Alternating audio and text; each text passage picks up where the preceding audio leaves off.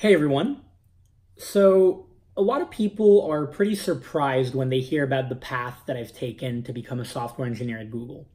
And since I'm just starting this YouTube channel, I figured that I would make a video where I sort of formally introduce myself and share my story, and more specifically, this admittedly unconventional path that I've taken to become a software engineer at Google, to sort of break into the tech industry as a software engineer, and so on and so forth. So without further ado, let's dive into it. This story begins probably about 7 or 8 years ago when I was about a year from graduating from high school. So I was at the beginning of my senior year of high school. And this was right around the time when the movie The Social Network came out. This is the movie about Mark Zuckerberg and the creation of Facebook. And this was also right around the time when Instagram got bought by Facebook for $1 billion.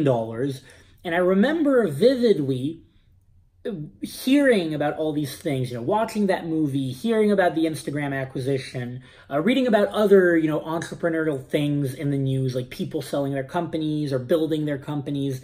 And that's sort of when my interest in entrepreneurship got sparked. It was at that time that I told myself, like, one day I will build my own company, and probably in tech. I was kind of interested in tech. Now, on the other hand, I didn't have any coding skills at that time. I remember I just had never learned to code. It wasn't a thing for me. And so when I got into college about a year later, I had this really, really, really negative misconception that if you didn't know how to code already coming into college, and even, more specifically, if you hadn't been coding since you were a kid, you couldn't really start to code then. Like, it was too late for you. Really bad misconception. But that's what I thought. And so I remember telling myself, like, damn, I'm probably just going to have to be like the business guy in a team that wants to build a company if I ever do build a company. And so I kind of stayed away from everything related to computer science in college. Really, really bad mistake in hindsight. And so then in college, I just kind of jumped all over the place. I remember, like, I took classes in all kinds of subjects, I explored all kinds of new fields. And right around my junior year of college, so for those of you who aren't familiar with the United States university system, there are 4 years of undergraduate school. And so junior year is the third year. Right around halfway through my junior year, I was settled on majoring in a major called visual studies. Now, I was just really interested in things like Photoshop and Adobe After Effects, Adobe Premiere. Like, I liked like video editing, maybe CGI, that kind of stuff. At my school, they only had this major called visual studies, and as I quickly learned during that junior year, it was not really what I was interested in. That major was much more focused on like art history and sort of like old school photography. Wasn't really what I was interested in.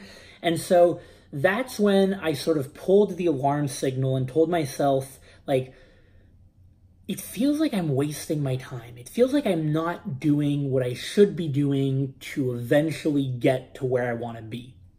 I couldn't quite I didn't quite have an answer for what it is that I needed to do, but I knew that it wasn't, studying visual studies, and it wasn't whatever I was doing at the time. So I decided to do a sort of drastic switch, and I changed my major from visual studies to economics, with about a year and a half left of school. I was able to sort of make things work, like get the appropriate course load in. And then I remember, like, at the end of junior year, so like a couple months after that, I realized, this is not really, like, I wasn't super into it. So I made another switch to a major that my school had called mathematical econ, which, as the name suggests, is a bit more focused on math. And then quickly after that, I realized like I really didn't like econ, especially like in an academic setting. And so I switched completely to just math, okay, pure mathematics. And I remember I had to stay like an extra summer at my school. So I had to do like summer classes in between my junior year and my senior year just to be able to get like all the required classes in. Now, I like to joke that there are two types of math majors. There are the math majors who are sort of like math geniuses who actually like have a passion for mathematics and who probably want to pursue it in a sort of like academic way, maybe do a PhD or something, or research or something like that. Then the other type of math majors is the people who like have no idea what they want to do with their lives and just think that math is like pretty cool, pretty fun, they're pretty good at it. That was me. I was that kind of math major. But anyway, that's what I settled on. So my entire senior year, all I did was math. I also took a lot of business classes at the business school at my university. Business classes in entrepreneurship. And then I graduated. And it was exactly, like, I think it's 3 years ago and a few days ago that I graduated. I think it was like May 15th of 2016. Okay, 3 years ago from today. And when I graduated, I started to look at, jobs. And specifically, I was looking at the kinds of jobs that would sort of like satisfy my interest in entrepreneurship, things that would be sort of like maybe related to the field. So the kinds of jobs that I was looking at were analyst in a venture capital firm, like venture capital, super exciting, related to entrepreneurship. Product management. Product management was a big one. I was like, oh, cool. If I could be like the person who's sort of helping create a product at a big tech company or tech startup, that would be awesome. That would be like almost like running your own company, except within another big tech company. Now, to my, big dismay, both of these positions, product management and venture capital stuff, required a CS degree or required like heavy technical experience. Like they said, must have been a software engineer at a tech company before to apply to this position. And that was super, sad for me to see. I was like, damn, like everything, I keep getting reminded how much I need to learn how to code, how much I need that CS experience, but I don't have it. And I didn't really have like business ideas at that time. I didn't feel like I had the know-how to go ahead and create any idea that might pop up in my head. So I felt really stuck. And I think about like 2 or 3 weeks after I graduated, I had started looking up, desperately looking up things about coding. And I started getting these ads for coding boot camps. These sort of like 3-month immersive programs that teach you how to code and how to become a software engineer. I did my research, learned more about them, and decided to take the leap.